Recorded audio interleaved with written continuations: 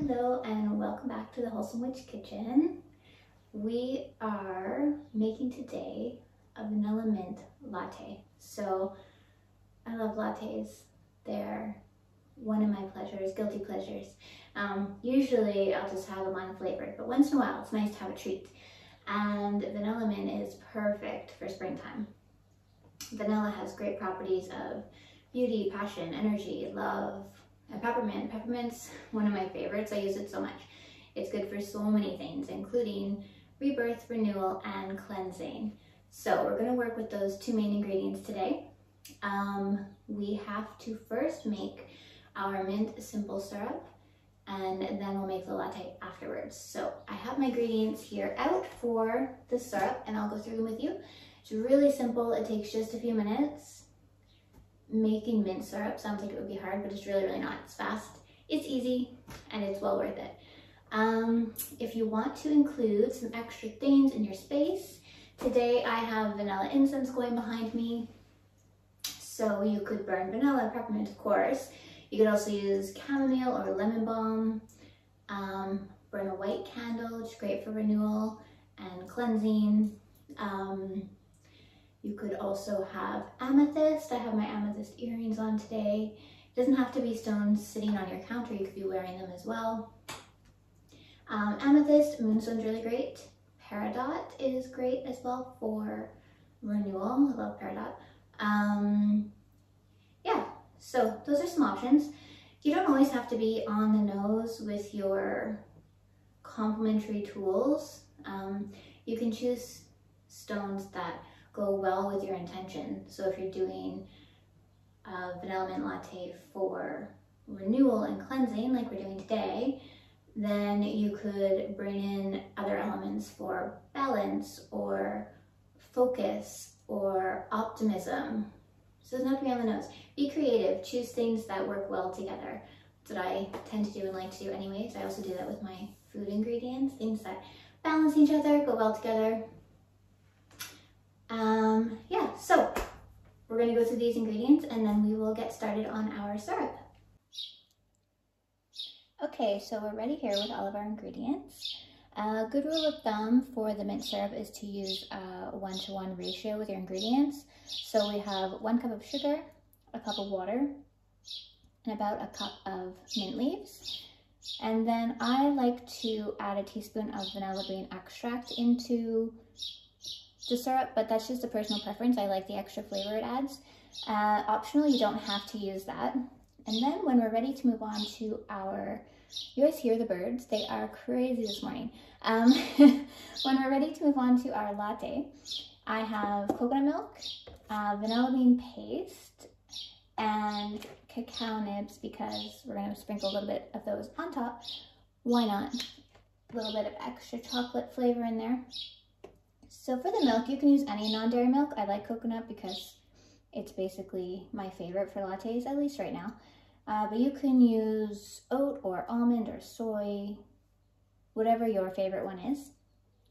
Okay, Rude Health, I'll just say real quick, is one of my favorite brands of non-dairy milks here in the UK. Really simple ingredients, no added sugars, no preservatives or anything like that. So great brand to check out if you haven't already. If you're in the US or Canada, my favorite milk brands included Elmhurst and Isola Bio because they were bare minimum ingredients, and the Isola Bio was also organic, which I liked. Okay, so that's it. We're going to get started on our syrup.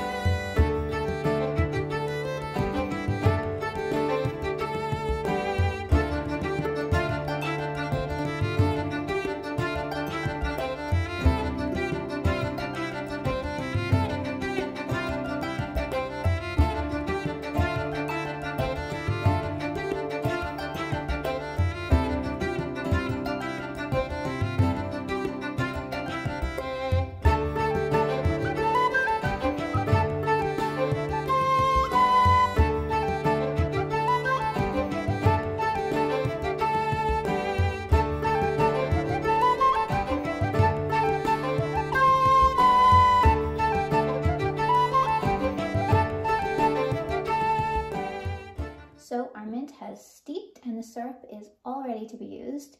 You don't have to let it cool down or anything. You can use it right away. It's good to go. We're just going to strain it into our jar to get the mint leaves out.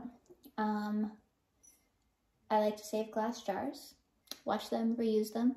I like to, in theory, take off all the labels, but I don't always get around to it before I need the jar. So this one was from Biona Organic Seitan Pieces. These are delicious, by the way. Jar's empty, it's clean. We're going to use it, label or no. And let's see if I can manage to pour this without making a mess. I like this pot for things like this because it has a spout, super useful. And I'm kind of messy, so let's just see. Let's see how it goes.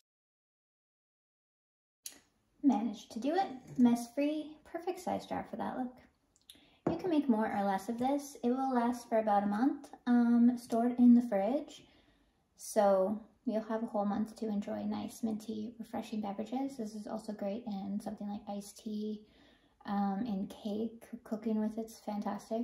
Anyways, lots of uses. Today, we're going to make our latte. I'm super excited. Let's get going.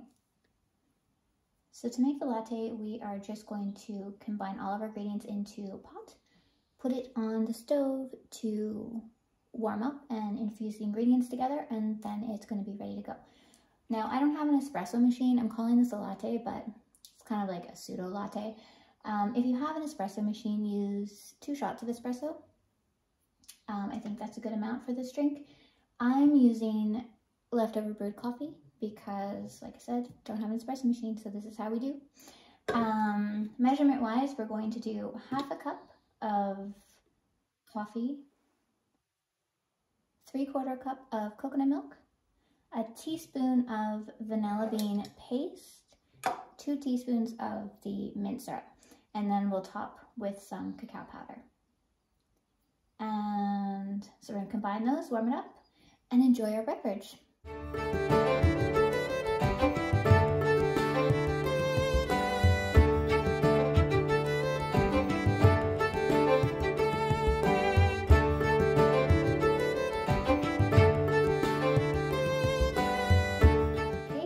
Finished. It really comes together quickly, especially if you've already made your syrup. It takes like 5 minutes to make. So let's give it a taste.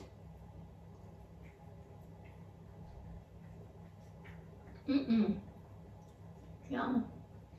Got a couple of cocoa nibs in there. So good. And you can always adjust the minty flavor. So I put 2 teaspoons in here. You can always put more if you want it really, really minty. Play with it, have fun. It's okay if you have to try it a few times to get it just how you like it. Okay, I hope you enjoyed the recipe today. I have linked it down below. Of course, as always, you can go back to it later. And if you enjoyed the video, please don't forget to like and subscribe down below. Have a good day. Bye, guys. Seriously, so good. I'm super feeling ready for spring with this drink.